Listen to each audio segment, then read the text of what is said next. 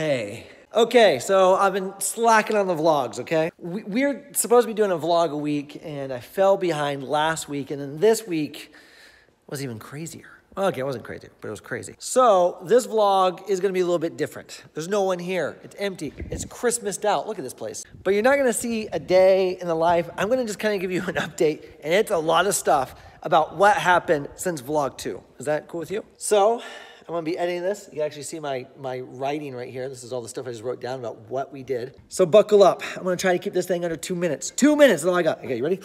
Here we go. Wait a minute, I gotta think. Last vlog, we were dancing Thursday night.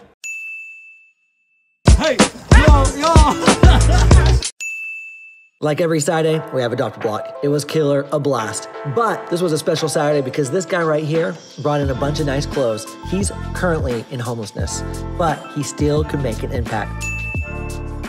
Friendsgiving was a huge success. Over 100+ people showed up. We fellowshiped, we ate, we had a blast. If you weren't there, you missed it. Seriously, the macaroni and cheese was to die for. After receiving a bunch of clothes from another church, which we love, we went to Delta Airlines. They gave us 83 baskets of food. It was crazy. I made an entire video just based on this one day. Go check it out on the YouTube channel. It's right there. It's beautiful. And that sign in the video is this. They also give me some cash to go give to people, and so that's what I did. I feel like the Publisher Clearinghouse, just the checks were smaller. It was so much fun. Wednesday, I met Freddie. Freddie, the story is fantastic. Me and Freddie got to hang out. He helped me clean up the church. But not only that, there's a video right here. You got to go check it out. It's on our YouTube channel. It's Freddie's testimony. Go watch it. It was an amazing story. It was Thanksgiving Day, and in the early morning, we went out with M25 Barbecue, the best ministry, and we handed out smoked turkeys to families all over. It was a blast. The volunteers were amazing. Great time of prayer. And then I left. I went to Alabama and had Thanksgiving with my family. Saturday, we came back, boxes and boxes of food that we got to give out on Adopt a Block. Adopt a Block is the bomb.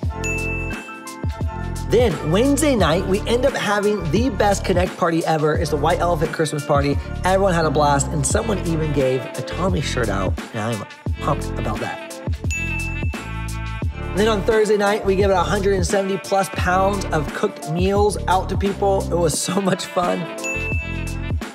And then it was today.